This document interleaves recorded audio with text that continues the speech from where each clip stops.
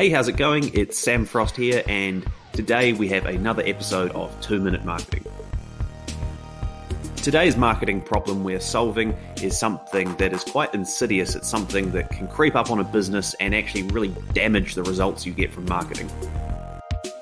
Have you ever been on a website and tried to take an action, like filling out a contact form or progressing through a checkout process, only to find that whatever you were looking to do was broken and not working correctly or not working the way you would expect it to work?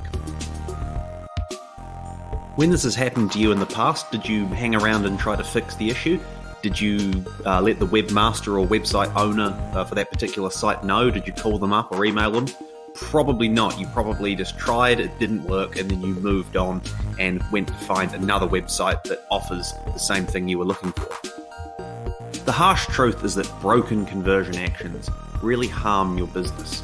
If someone comes to your site and they look to do something like fill out the contact form and that action doesn't work how they expect it to work, or it's just plain broken, then people are going to leave and they're going to go to your competitors and do business with them instead. So what's the solution to this problem? How do we fix it?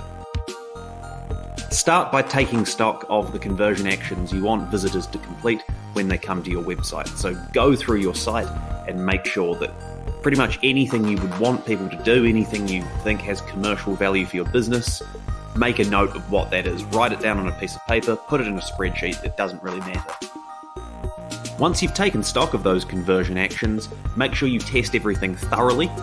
Make sure you test on multiple devices, multiple browsers, and really leave no stone unturned in the testing process. This might sound simple, it might sound a bit basic even, a bit silly, but it makes a really big difference when done correctly.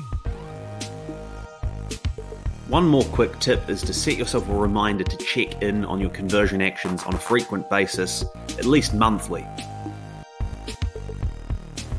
By taking stock of your conversion actions on your website, making sure they work, and fixing any that are broken, you're basically making sure that you're getting the maximum value possible out of your website and that you're not letting your marketing efforts go to waste. I hope you found this video helpful. I've got lots more content to come. Check out samfrost.co.nz for more advice.